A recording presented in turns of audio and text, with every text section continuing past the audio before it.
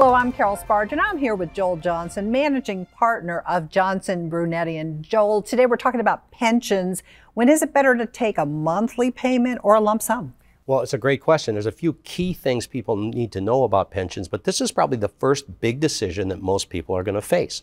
If you work for a big giant company right now, they kind of want you to take the lump sum and get the money out of their pension plan. It's costing them a lot of money to have the money in that pension plan, but a lump sum simply means I roll the money over into my own 401k.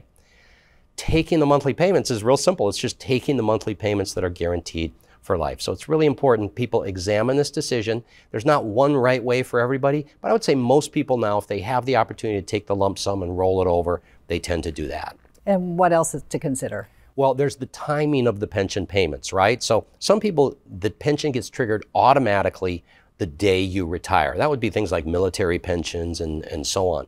But for most of us, if we worked for a big company, we have an option of when to take that pension. If I retire at 60, I might be able to take it at 60. Maybe I can defer it until 65. So the timing of those payments need to coordinate with the rest of your retirement savings. They should be part of an overall financial plan. And one more thing. One more thing, and this gets a little complicated. So when you take a pension, if you take the monthly payments, you have all of these different options. So I'm married to Wendy. I could take payments just for my own benefit, and the day I die, she gets zero. That's going to be the highest payment option. The second thing I could do is I could begin to reduce my payments, and then if I die first, she continues to get what we call a survivor benefit.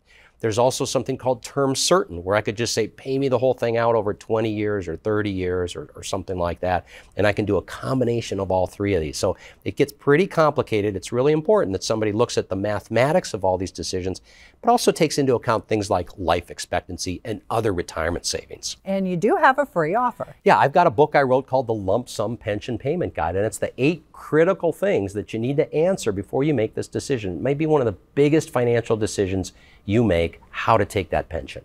Joel, thank you. And you can get the free book by going to bettermoneyatlanta.com. Again, that's bettermoneyatlanta.com.